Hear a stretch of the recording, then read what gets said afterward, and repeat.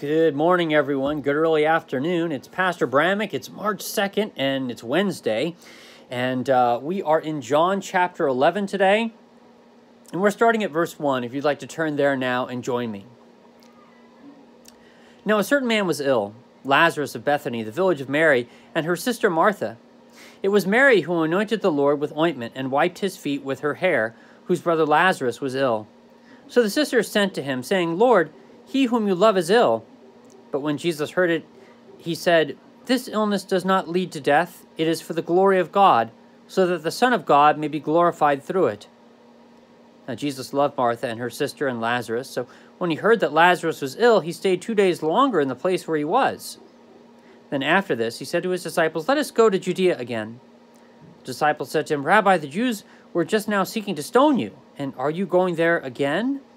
Jesus answered, Are there not 12 hours in the day? If anyone walks in the day, he does not stumble because he sees the light of the world. But if anyone walks in the night, he stumbles because the light is not with him. After saying these things, he said to them, Our friend Lazarus has fallen asleep, but I go to awaken him. The disciples said to him, Lord, if he has fallen asleep, he will recover. Now Jesus had spoken of his death, but they thought that he meant taking rest in sleep. Then Jesus told them plainly, Lazarus has died. And for your sake I am glad that I was not there, so that you may believe. But let us go to him. So Thomas, called the twin, said to his fellow disciples, Let us also go, that we may die with him. And when Jesus came, he found that Lazarus had already been in the tomb 4 days. Bethany was near Jerusalem, about 2 miles off, and many of the Jews had come to Martha and Mary to console them concerning their brother.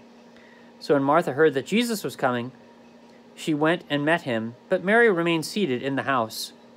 Martha said to Jesus, Lord, if you had been here, my brother would not have died. But even now I know that whatever you ask from God, God will give you. Jesus said to her, Your brother will rise again. Martha said to him, I know that he will rise again in the resurrection on the last day. Jesus said to her, I am the resurrection and the life.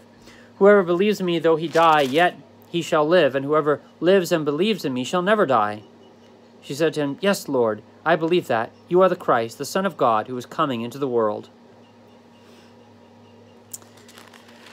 So, famous passage here. We're at sort of the halfway point in John's Gospel. Now, Jesus is being sought out that he might be killed because he now has a reputation. The disciples are not quite understanding what Jesus is saying, but Jesus wants to show them that he can raise from the dead. You have kind of this interesting quote here from Thomas that I had forgotten about, that Thomas says, Let us go also that we may die. So Thomas is there. Thomas is going to witness Jesus raising Lazarus from the dead. But then, of course, we know that at the end of the gospel, Thomas is the one who doesn't believe. Of course, he doesn't believe that Jesus has risen from the dead because he's not there to see the first resurrection appearance of Jesus. So it's interesting that John makes a reference to Thomas here, because outside of the ending point of Thomas, we really don't know a whole lot about him, but we're being set up now for what Thomas is going to say later on in the gospel. So, Jesus tells Mary and Martha that he is the resurrection and the life, that whoever believes in him will not die. People are seeing Jesus as one who has great power. Maybe he can even stave off death.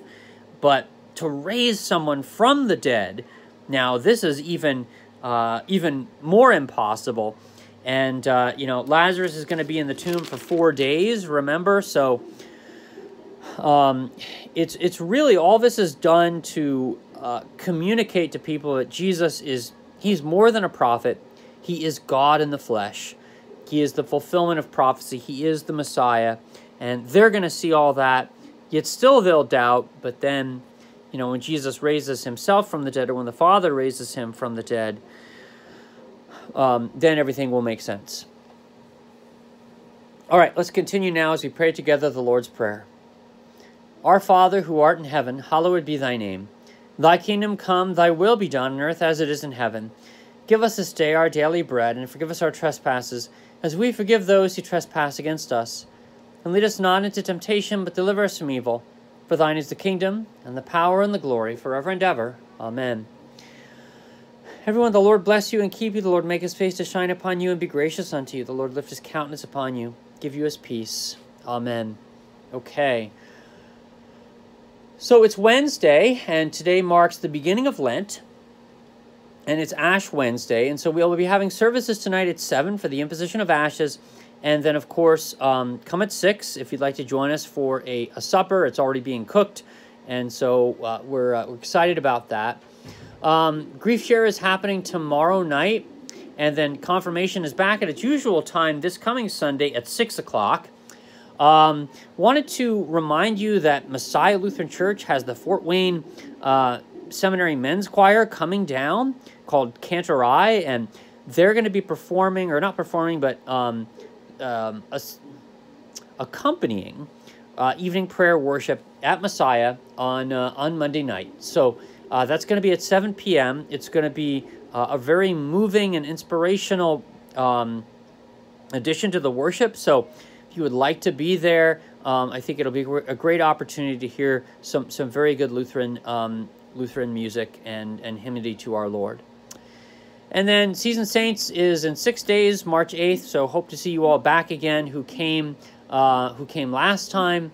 And then Men's Breakfast is going to be Saturday, the 12th of March, followed by the Elders and Council the next day. All right. That's all the announcements I have for today. Please join us tonight. The service will be online as well, but Ashes and Holy Communion happening this evening. All right. God bless the rest of your Wednesday.